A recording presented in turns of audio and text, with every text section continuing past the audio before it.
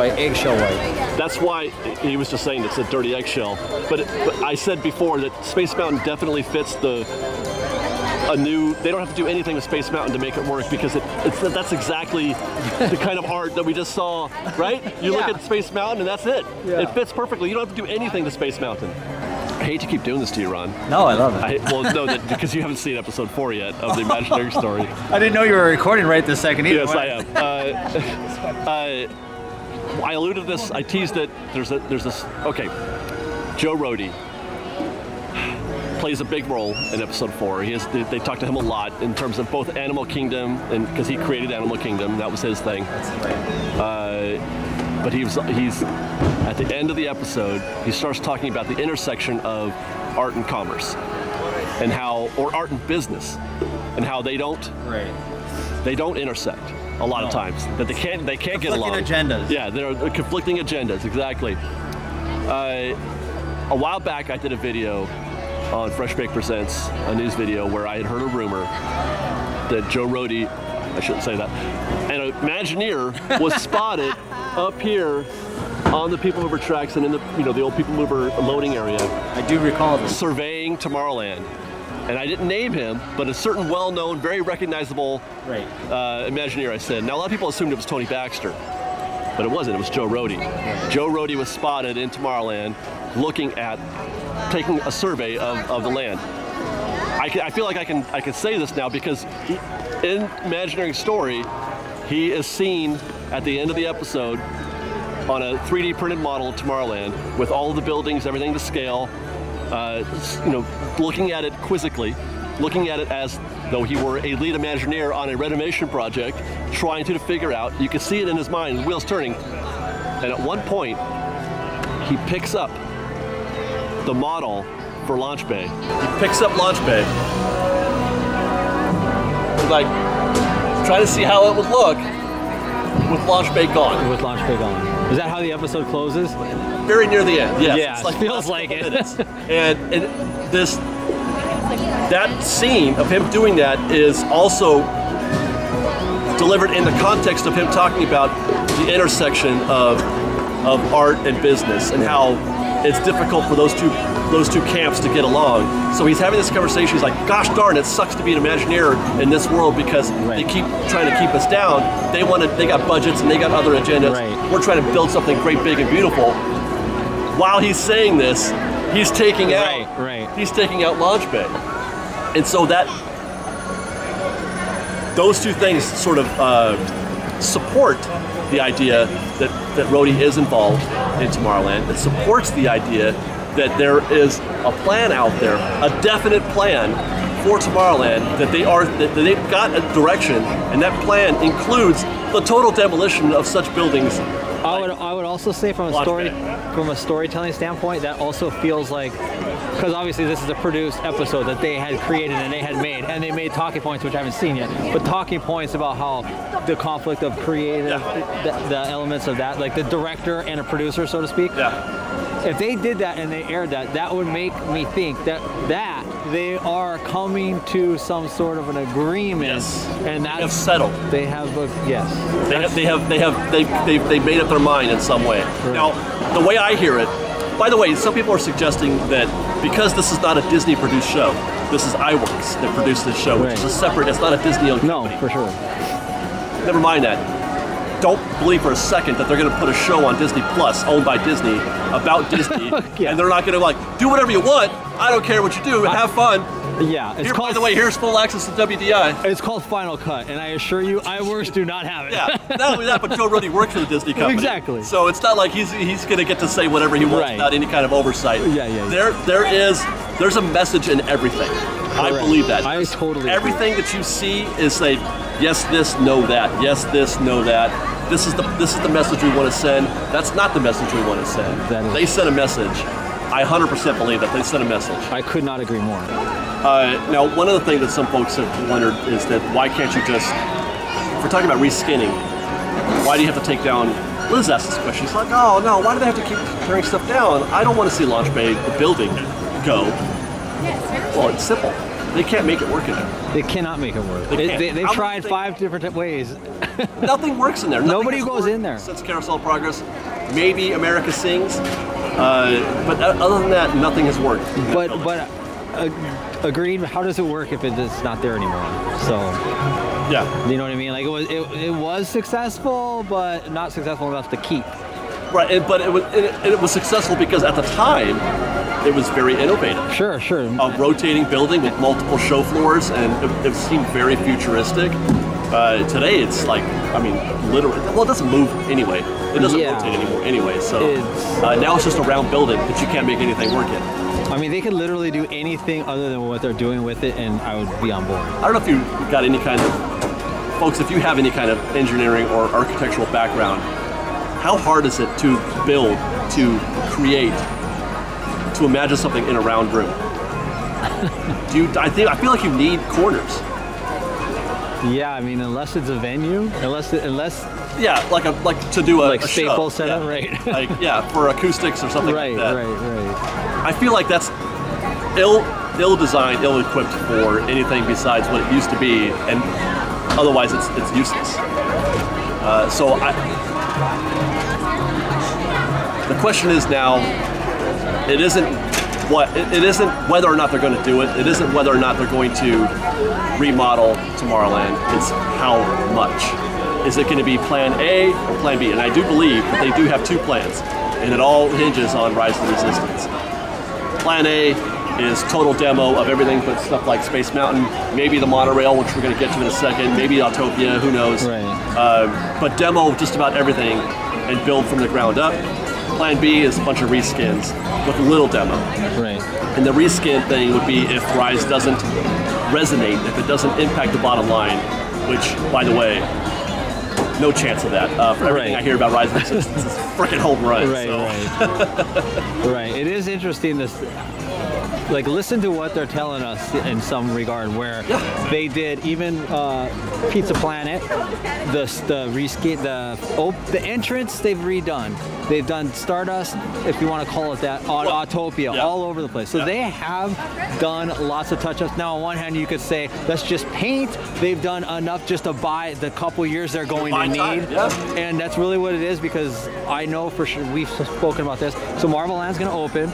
That's going to be a big thing that's going to draw crowds. Then it shouldn't take 2 years to do Mickey and Minnie's Runaway Train. However, they slated 21, I think. They slated that for 2022. Did they? I thought it was 21. I could be wrong. I'm pretty sure it's 2022 though, because it's the summer of now and then the following year.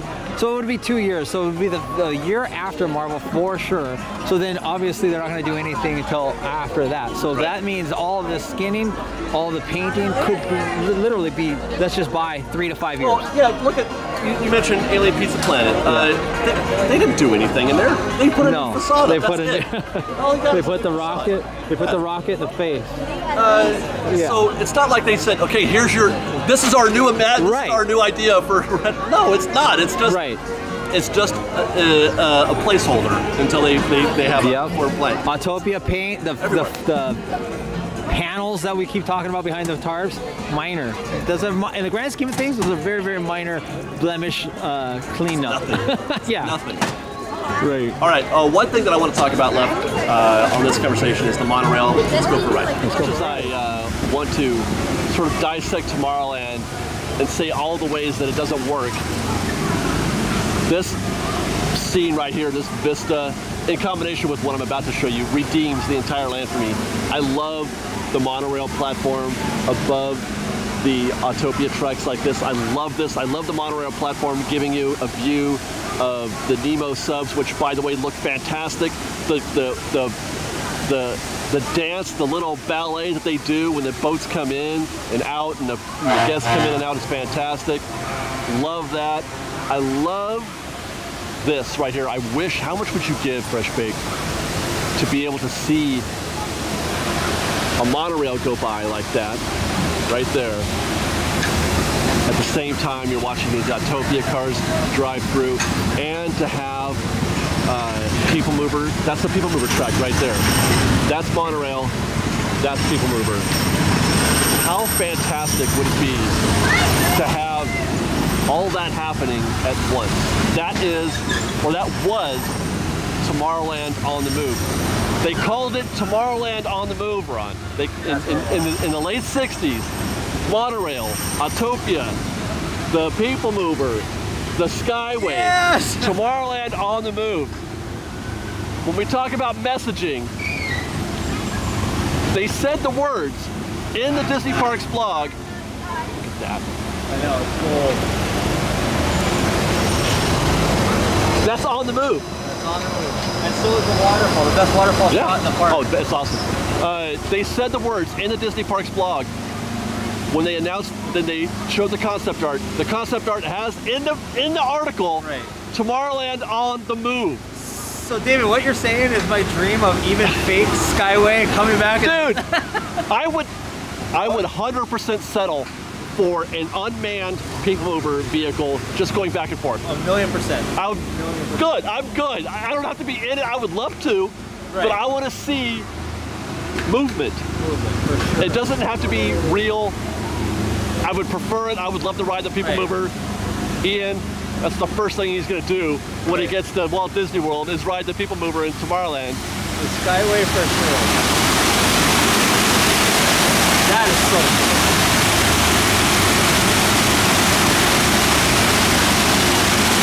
Say what you will about Finding Nemo subs.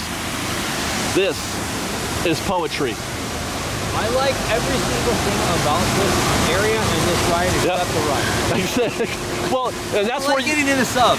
Every time I go, I try to find some sort of mental space where I'm like, okay, I'm enjoying this because I need to, because I want to enjoy it so bad because it is so beautiful in every other way that I have to like coach myself into this is great. It is. It's the notion is amazing.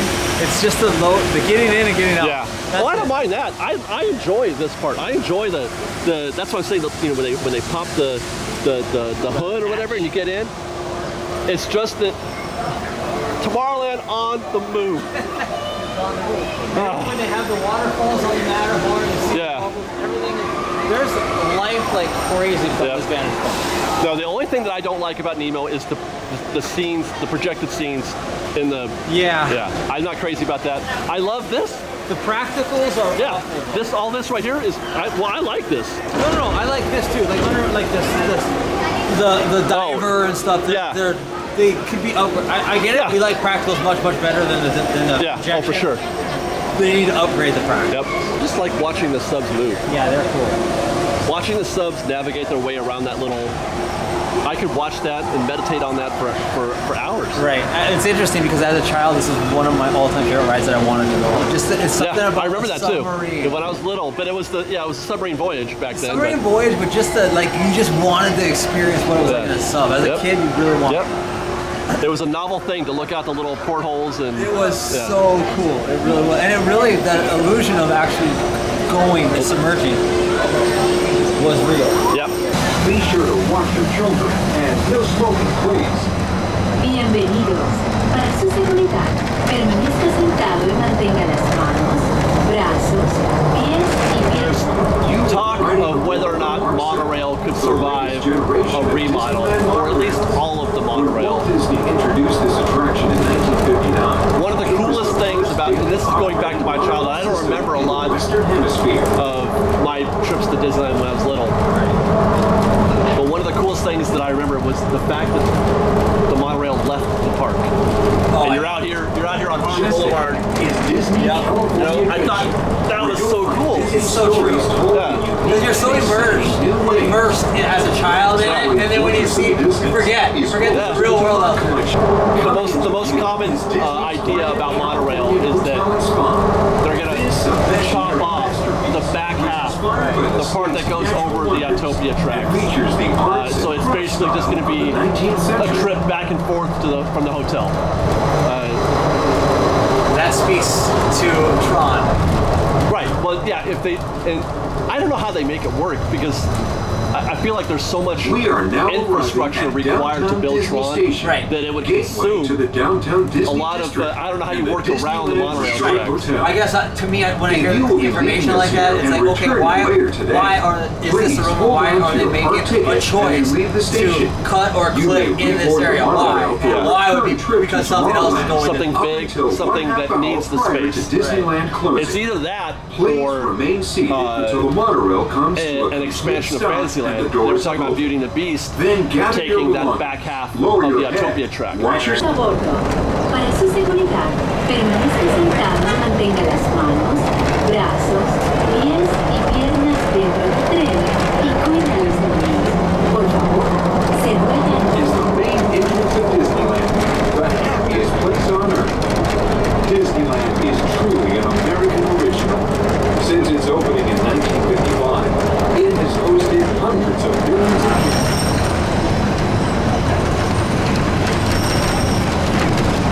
I cannot imagine a world without this view right here. I know, it's true. I just can't. Really. I cannot. I can't do it. It's a real tranquil, peaceful part of the park. This is Tomorrowland, a land inspired by Sun Nemo's submarine voyage.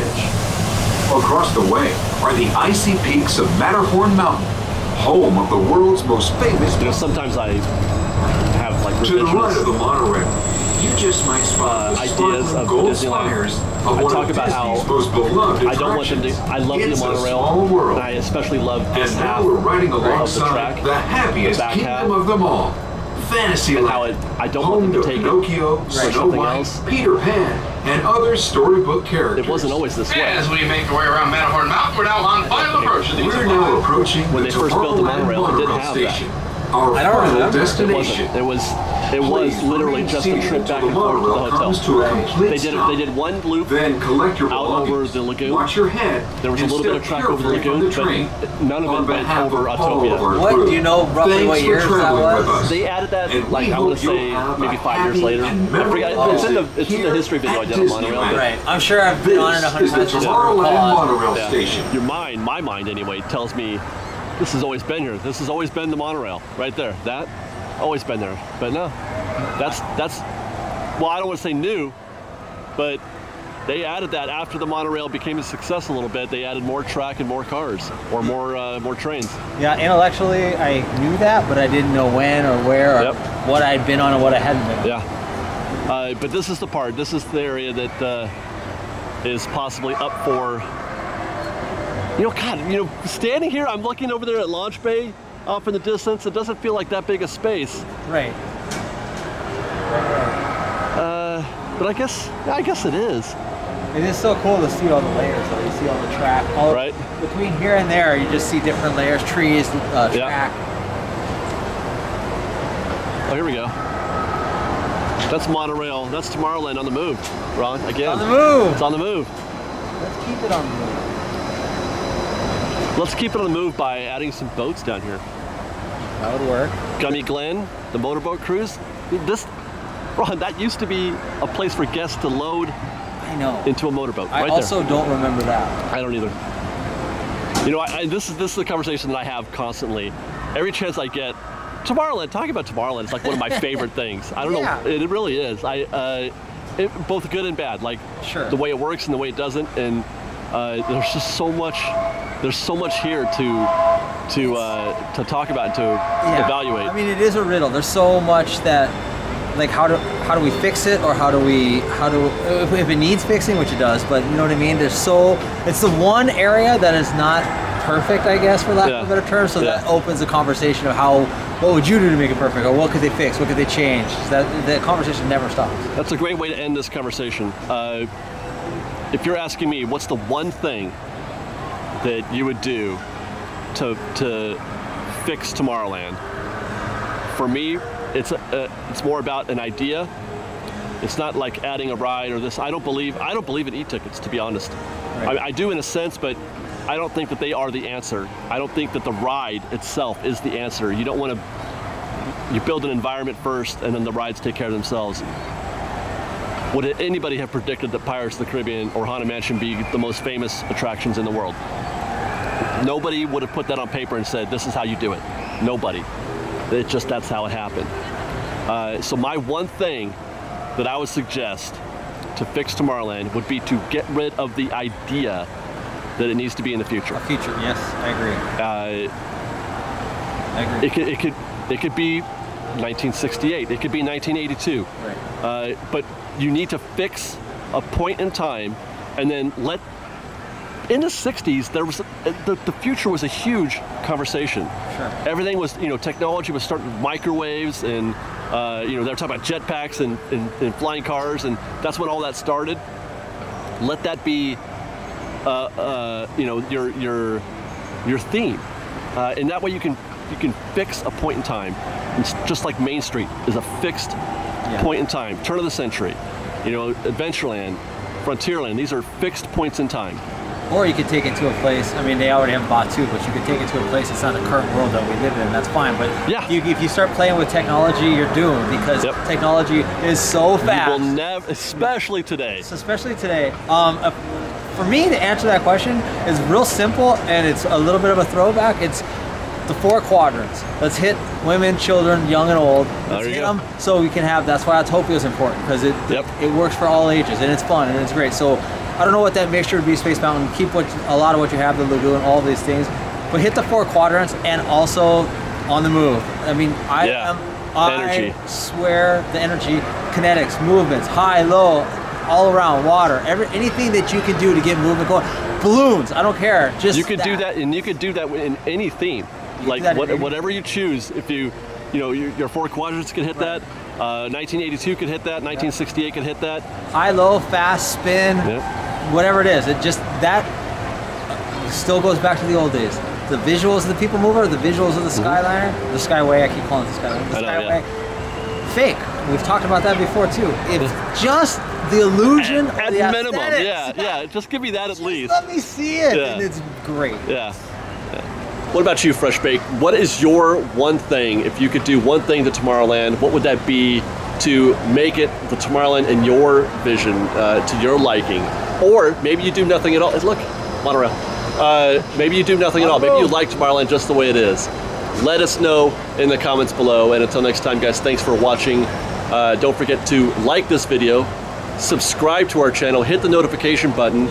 But you know what? Check back in anyway, because sometimes those notifications don't hit, even if you have it turned on. If you want to support Fresh Baked, you can do so by buying a t-shirt. There are links below. You can also visit our website where you can buy a Fresh Baked pin or some mini ears. And then of course there's always our Patreon community, Patreon campaign. That's patreon.com/freshbaked. A little or nothing, anything helps. By the way, we do have some extra content that we upload to some of our Patreon members there, so you can get, I do like little vloggy stuff, shorts, things of that nature, so there is additional content available on Patreon. But other than that, guys, thanks again for watching. We'll see you next time. Fresh Baked! We've got lots more videos for you to see, so grab a churro and check out some of our other videos and have your mind blown by how much fun we're having. We truly are the best of Disney Bake Fresh Daily. Don't forget to subscribe to our channel, and we'll see you next time. Fresh Baked!